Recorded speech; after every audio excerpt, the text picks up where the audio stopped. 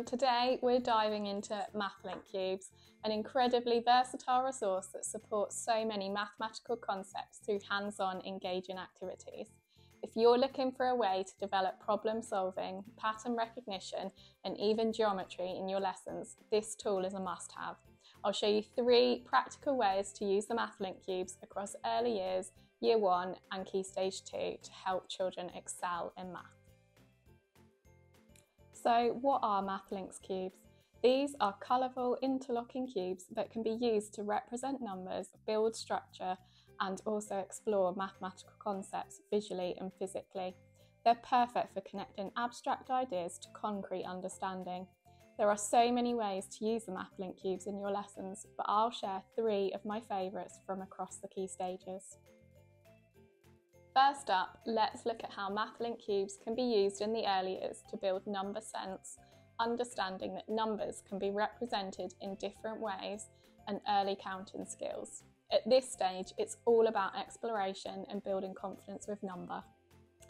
Start by giving children the opportunity to play with the MathLink Cubes, pulling them apart, building them back together to build numbers, and this allows them to build that understanding of number through touch and play. Now we're going to explore one of my favourite activities for helping children understand the representation of number and how we can still have the same number but it can look different. So you're going to get your child to pick a number, so here we've got 5, and they're going to build up cubes into 5. So here we've got a simple tower, and then you're going to get them to keep going and explore different ways of making 5 in different shapes and keep getting them to check that they've got 5. 1, 2, 3, 4, 5, and there's another way of representing 5. Now let's see how MathLink Cubes can support learning in Year 1. One key focus at this stage is understanding number bonds to 10 and developing fluency in addition and subtraction. Pair this activity with a part-part-whole diagram. So they're going to bring in their cubes. Our whole was our 10, and then they can explore putting the 2 parts into the 2 circles and the 2 parts. And then we want to really emphasise the vocabulary of 6 is a part, 4 is a part, and 10 is the whole, and really focus on that vocabulary. Some children may need to work at it with breaking down the whole 10 and physically moving them. So breaking them apart, saying 6 is a part,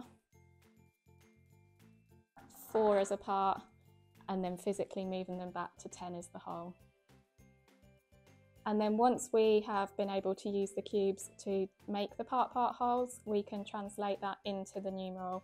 So you can have this alongside the cubes, that 6 is a part, write the numeral in, 4 is a part, and then 10 is our whole. Finally, let's explore how MathLink Cubes can be used with Year 2 into Key Stage 2 for children to develop skills in multiplication.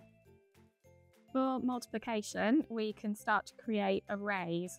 So, for example, if we were to ask the children to build 3 rows of 4 and place them together alongside each other to create that array, ask them to count. If they need to, they can count 1 by 1 and find out that they've got 12 altogether.